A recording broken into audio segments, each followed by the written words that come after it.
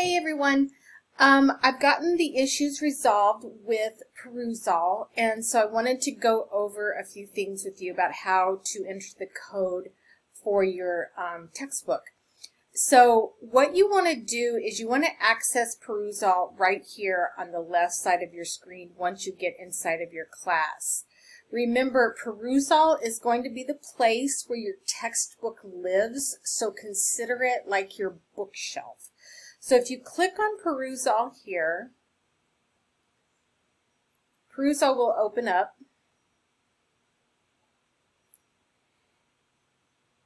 And then I'm going to switch over to the student view for a minute so it will look like what you will see.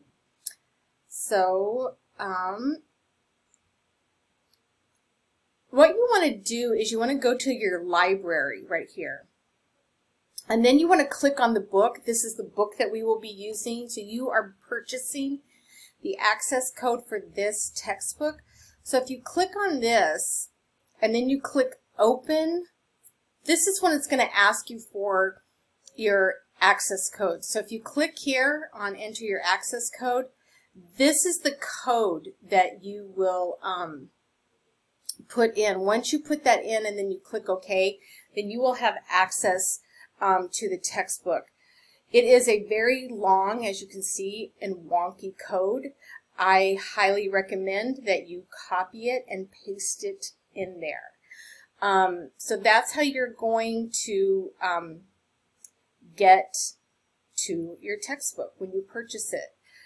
So again, I want to just remind you again that Perusall is where your textbook lives. So if you click on that, you're always going to go to Perusall.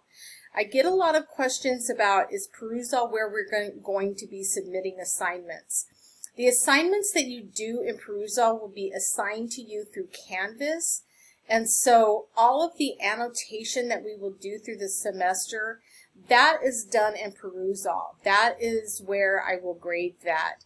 Other assignments will be turned in Canvas like you normally do. So like right now you have 2 assignments. That's to read and annotate the course syllabus. You can either read or annotate the PDF version or the web page version. It's totally up to you.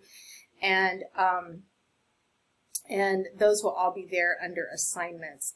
I've also gotten a lot of questions about how come I can't just highlight? Well, if you watch the video about what is annotation and how to annotate, you will see that annotation is not just highlighting, and Perusall will not let you do that. Perusall will force you to make comments. You highlight and then you make a comment. And there is no right or wrong to comments. Notes, those are your notes. Those are your cues to help you remember something. So just keep that in mind. The other thing I want to point out really quickly is that Perusall has some cool tools. If you open an assignment, and you'll see the document, over here are the tools, and there's some cool things for you to do over here, like you can go to the table of contents, you can search for something. If you want to just see my comments, you can go up here and you can just see like the instructor comments. You can unhighlight, so you can have no comments. So if you want to read it without reading what everybody else does, you can do that. The other thing that it has is it has this read aloud function here, which is kind of cool.